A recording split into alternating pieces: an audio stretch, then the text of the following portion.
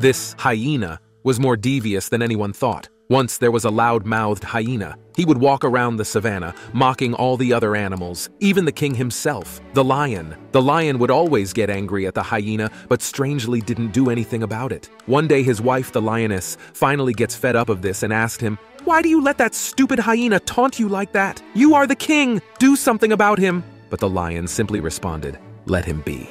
He isn't hurting anyone. Really don't worry about it. Just ignore him. That's the best we can do." However, the lioness felt like she needed to teach that hyena a lesson, so she began to chase him. The chase went on for miles, and eventually the hyena led her to a fallen hollow tree trunk and went through it. The lioness tried to follow but got stuck straight away.